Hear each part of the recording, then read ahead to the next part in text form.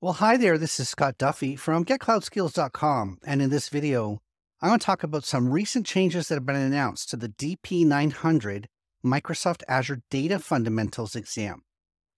Now, every once in a while, Microsoft does announce changes to this exam. They recently just announced changes as of February 1st, 2024. So in this video, we're going to look at the changes side by side, and then we can see what exactly has changed on this exam and whether you need to change your study process if you're planning on taking the exam in February or beyond. The way that I do this is I go into the DP-900 study guide link here on the landing page. And under the study guide, it's going to have what's called a change log. Now, the change log is going to tell us what to expect when it comes to changes. When I look down the list here, we can see that there's only a few minor changes. Relational Azure Data Services has a minor change. The large-scale analytics has a minor change, and the real-time data analytics has a minor change. So let's look at this side by side for those three sections and see what has changed. All right, so we know that this exam is changing as of February 1st, 2024. I have the prior to changes on the left and the as of changes on the right. We can see that the wording of the audience profile has changed a little bit, but the good news is the percentages in terms of the four major objectives remain the same. So if we recall that the three changes we're looking at are relational Azure Data Services. This one. So let's scroll down to the before and after. Oh, I guess it was a typo where there was an objective, but it was just a line break, right?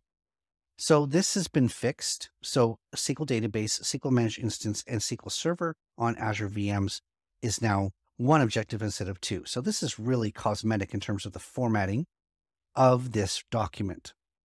The next one was large scale analytics. So we go down to this one, go into here, and we can see at a glance, the first two objectives are the same. And then the last objective has Synapse Analytics, Databricks, HD Insight. It now has this Microsoft Fabric as a new service that needs to be covered by large-scale analytics. So one new feature on this exam. The next one has to do with real-time analytics, which is the next one down. And we can see that the difference between batch and streaming is still there, but this second objective has been simplified. So on the before, it's talking about stream analytics, Synapse Data Explorer, and Spark structured streaming. But this one just generalizes it and says identify cloud services for real-time analytics. So they've really just simplified the requirement. Anyways, those are the changes for the DP-900 exam. As you can see, extremely minor. We do have a new service to cover. I'm going to have to look to see if there's other real-time data analytics that were not previously listed. Presumably, this is why Microsoft has generalized this so that other things can be tested. But the main change here is Microsoft Fabric. Now, I do want to say Happy New Year. I'm recording this on January 1st of 2024. And so it's a brand new year. I hope 2024 is an amazing year for you.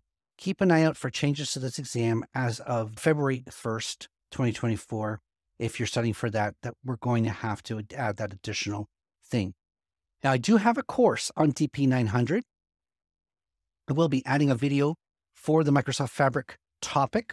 So if you're interested in taking your DP-900 Data Services exam with Microsoft, go check out my course on Udemy and look for DP-900 and you'll find my course there.